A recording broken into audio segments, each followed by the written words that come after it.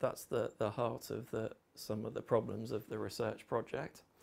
So Barbarella and the comics that follow it and copy it obviously exaggerate and play with the sexism of pin-up material from the 1960s. To some extent that's satirical and opening a critique of the latent sexism in the older comics, but obviously it's also being read by hundreds of young men for very trivial sexist reasons. So the materials have many discourses in them, but clearly sexism is one of them.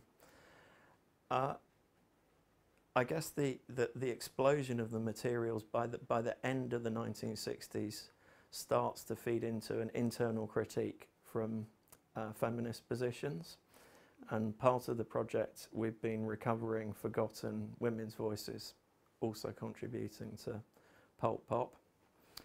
And I was watching, my other field is film history, and there's a famous French film by Tavernier, his first film called The Watchmaker of St. Paul, from about 1974. And the vile character in it is a fascist policeman, and he's shown to be a horrible person. And in his flat, Tavernier deliberately puts up lots of pin-up posters.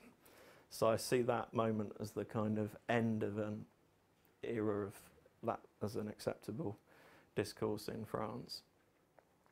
On the second part of your question, contemporary graphic novels tend to be more aligned to readership groups. So you will have works by women writers and artists that often focus on issues to do with women's lives, or work from stories of migration or cultural difference. So I'd say in the contemporary field, that whole era that we're researching is to some extent disappeared, apart from the long-term visual effects that I was talking about in the earlier answer. It's a shame because there were important experimental work, and also women contributed from an internal critique that fed into the feminism of the 1970s.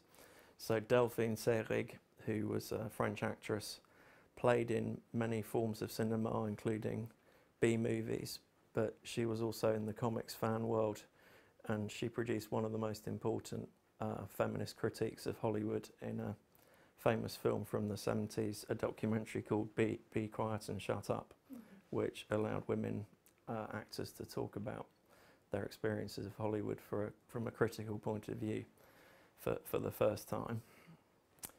So I think it's interesting today because it sometimes feels like every generation feels it needs to refight battles that have already taken place, but maybe they need to, and that's the tragedy of history.